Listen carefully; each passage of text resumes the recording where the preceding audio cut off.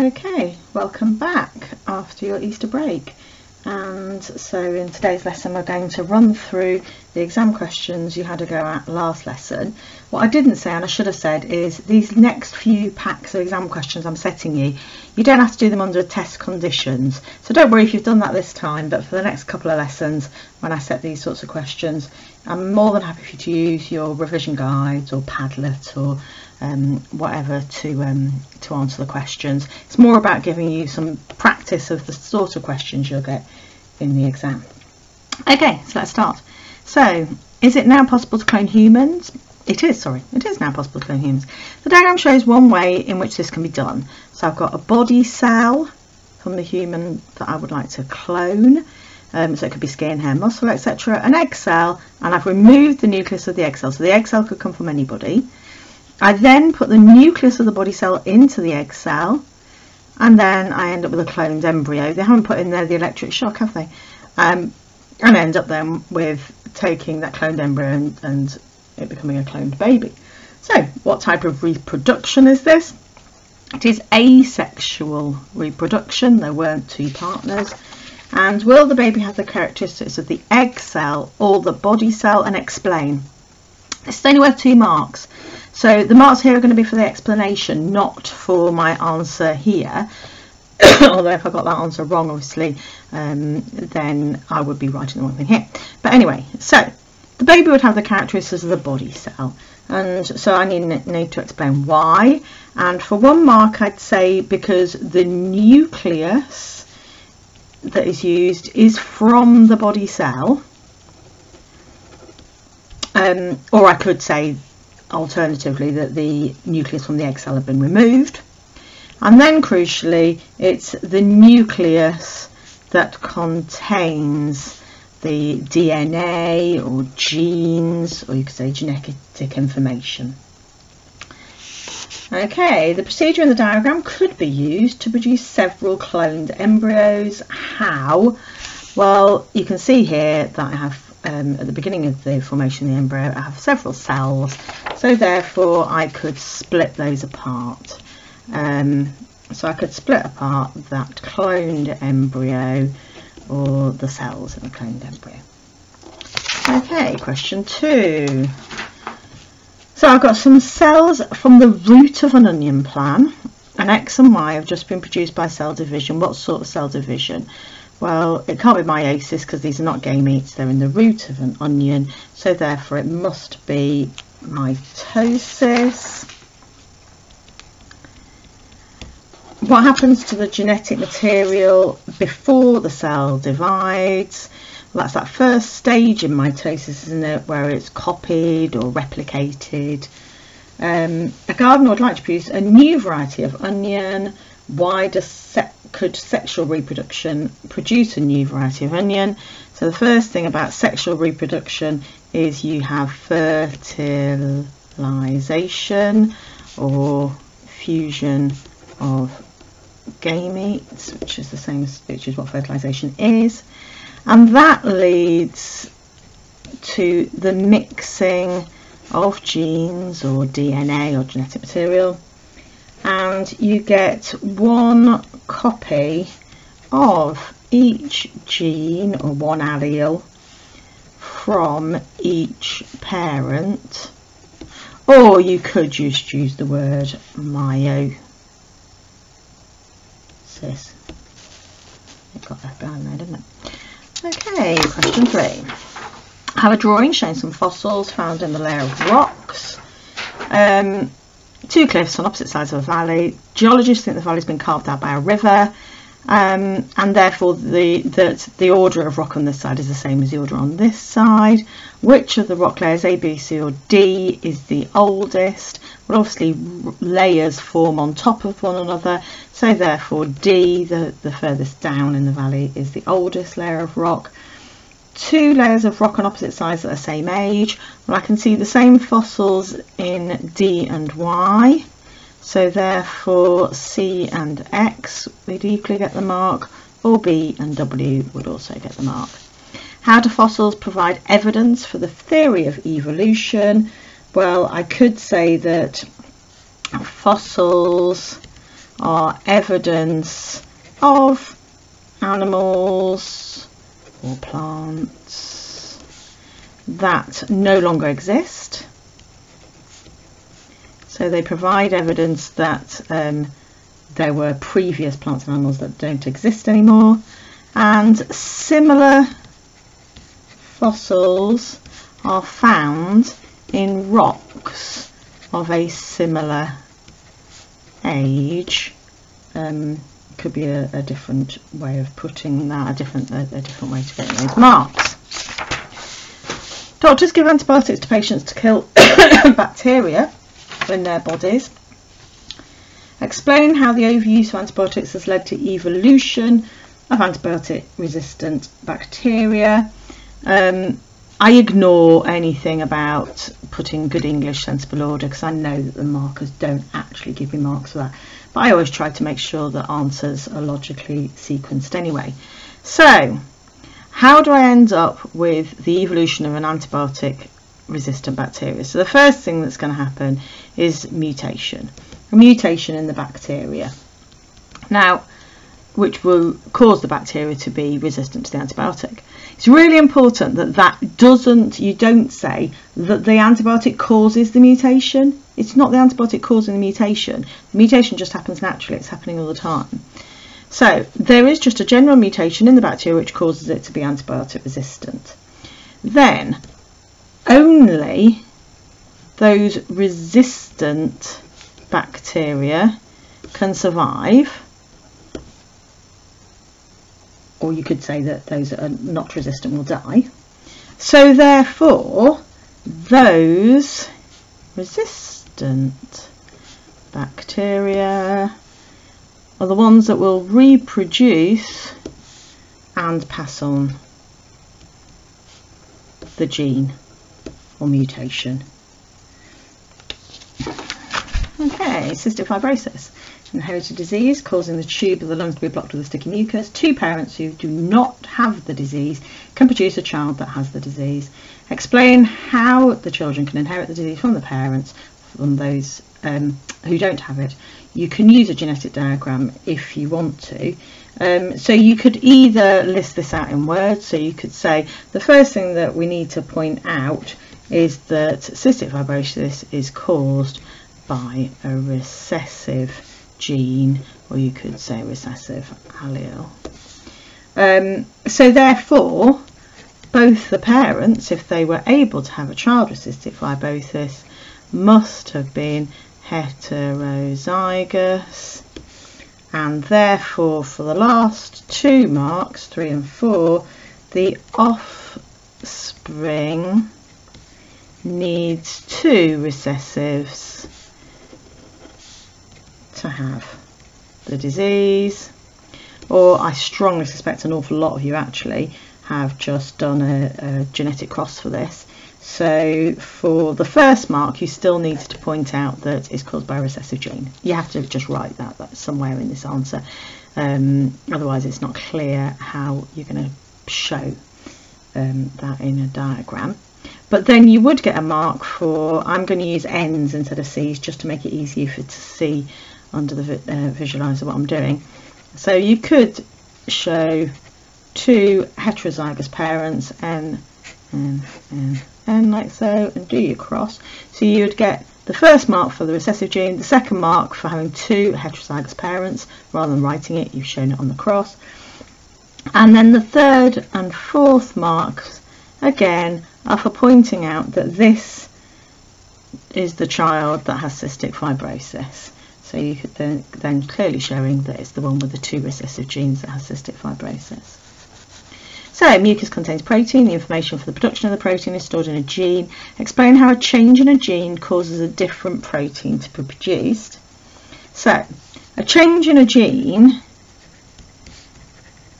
you need to point out, is a change in the DNA sequence or the DNA code.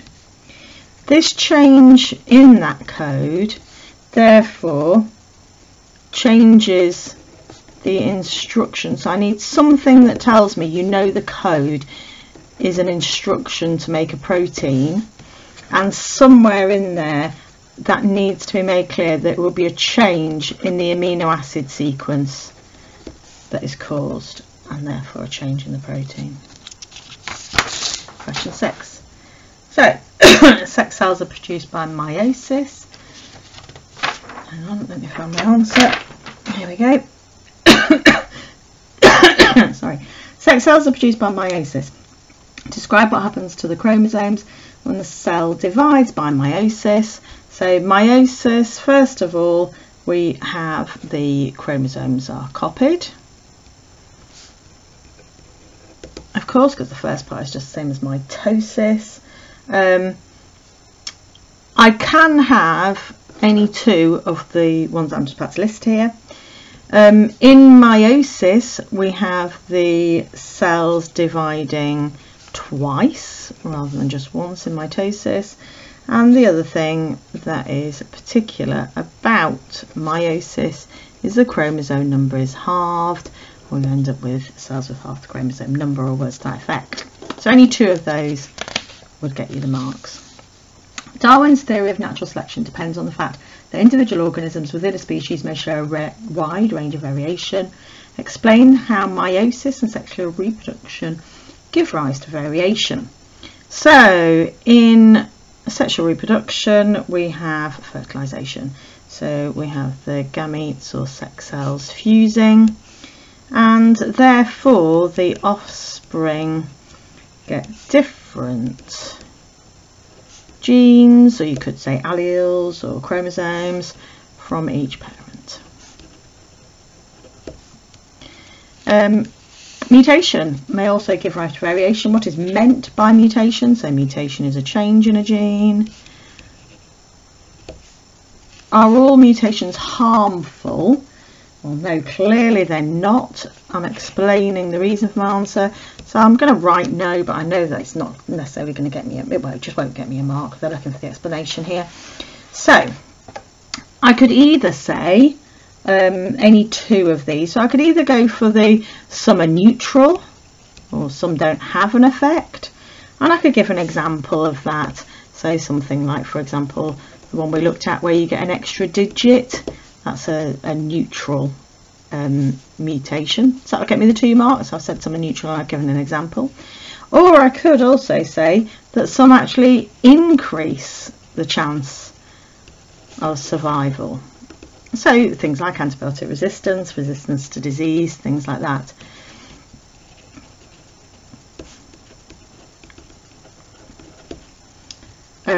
So either of those I could use as my explanation.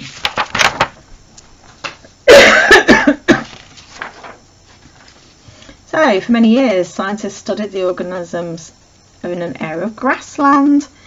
One of the animals was a species of black fly. One allele existed for colour, so there was only one allele, so all the flies were homozygous double B capital. A mutation occurred, so there was a new recessive allele that could produce a green colour. Draw 2 genetic diagrams to show how the single B allele in just one fly was able to produce homozygous green flies in 2 generations. So my first generation, I've got a normal fly and one that has 1 mutation. So I have produced some heterozygous flies. I get 2 marks for that genetic cross. Then for the next genetic cross, I need to take the heterozygous flies and cross them in order to end up with a homozygous small b. So you get 2 marks for that one and 2 marks for that one. Although this new allele was recessive, the mutation only occurred once, a large proportion of the fly population ended up being green. Suggests in terms of natural selection why the recessive B allele was able to spread so quickly through the population. So natural selection is all about the idea that a characteristic that is beneficial will mean that those organisms will survive and pass on that gene. So therefore it must be that green is advantageous. So for example, camouflage is you might have written something about camouflage. Hope you can spell it. And therefore more of the green flies will survive to breed and therefore pass on the genes to the next generation. Question 8. One of Mendel's original experiments was to cross pure breeding red flowering pea plants with pure breeding white pea plants. So if I've got pure breeding red, pure breeding white, the next year he grew the seed. The first generation of pea plants all have red flowers, so red is dominant. So RR, pure breeding right, recessive. He made each flower on the plant self-pollinate, so he then collected the seed from those flowers and grew them, and he got what looks to me like about a 3:1 ratio of red to white. Which flower colour is due to the recessive allele?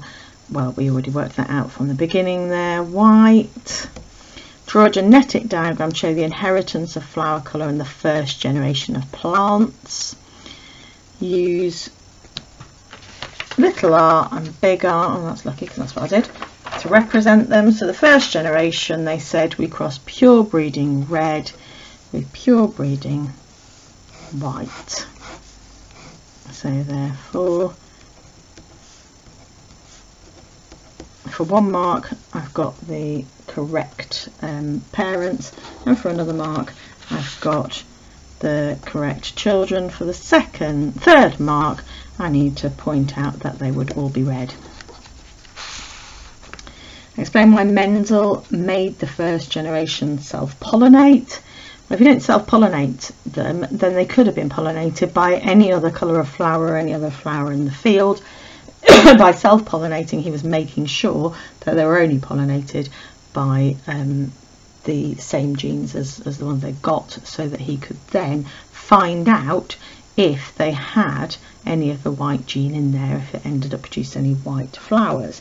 So it was to prevent other genes getting into the mix, or so they couldn't breed with other flowers, oh my writing's terrible, of different colours, or to see if they had the gene for white flowers, or to see if he got any white flowers. Any of those would be worth the mark. If Mendel had taken any 2 of his white flowering peas and crossed them, what would have been the colours of the flowers of the next generation? So white we know is recessive, so therefore any of those white flowers must have 2 little r's, so the next generation could only be white because they would only have white alleles. It's very difficult to get red flowering pea plants that breed true. Explain why you cannot guarantee to breed by self-pollination pea plants that only have red flowers. Well, we know that if we have red is dominant, so that means that you can't see if it has the white gene.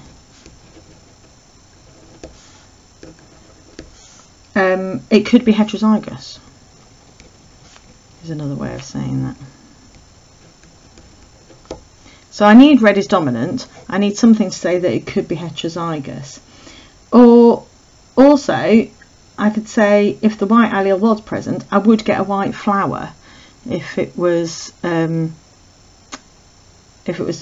2 present. So if there was one of them present, sorry, I could end up with a white flower. So if the white gene was present, I could get a white flower. So I can't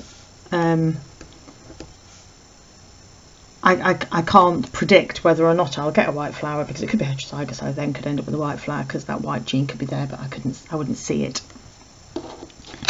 The use of cloned animals in food production is controversial. It's now possible to clone champion cows. Champion cows produce large quantities of milk. Describe how adult cell cloning could be used to produce a clone of a champion cow. Well, basically this is the picture that you had on question 1, isn't it? So you're going to get an egg. and remove the nucleus. So we're just talking through that diagram on question 1 really. Then take the body cell of my champion cow. I will insert the nucleus from the body cell into the egg cell.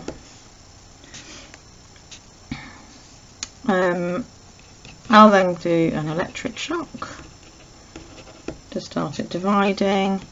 So then the cells will divide into an embryo. Oh, embryo, that went wrong. And that embryo is inserted into the womb of another cow. You can see I've got 6 points there. Any 4 of those would get you the marks. You don't have to have all 6 to get the marks. Final question.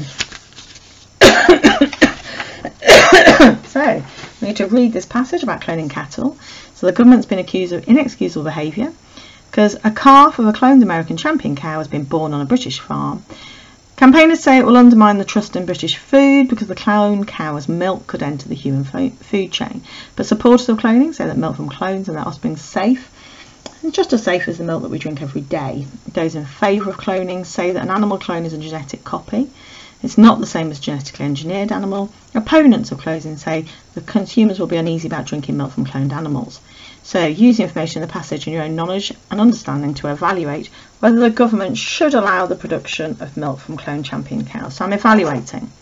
Remember to give a conclusion. So they've given me a little clue there where my marks are coming from.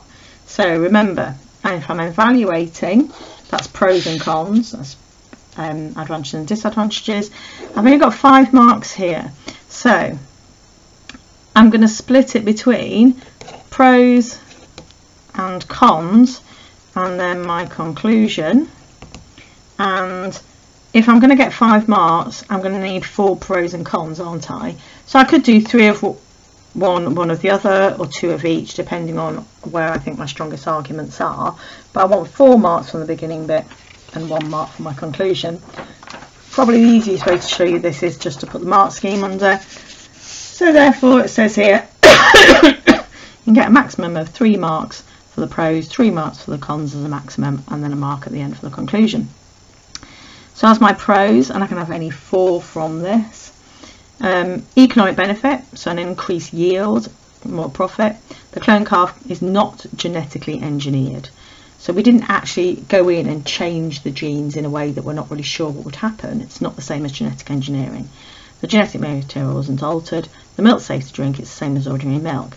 Or cons, consumer resistance caused by misunderstanding the process. It's not been proved that the milk is safe. You can't just say something like God wouldn't like it, it's not natural. You need to say there are ethical and religious arguments. Use those terms to get your marks. Also, of course, if you do clone, you're reducing the gene pool because you haven't got sexual reproduction, so you don't have the variation. And your conclusion can be either for or against, just as long as you back it up with some information from the passage or your own knowledge. And the conclusion should be at the end and just be a simple sentence saying, therefore, overall, I believe that that the government should allow production of milk from cloned champion cows because it will be economically beneficial and the milk is completely safe. Something like that to conclude. Okay. I hope that was useful and made sense, and I will set you another set of exam questions to do. And again, like I say, please do use books or whatever to answer the questions, and then the day after I'll do another one through for you to mark those questions. Hope you're finding this useful, and I will speak to you in 2 days. Bye.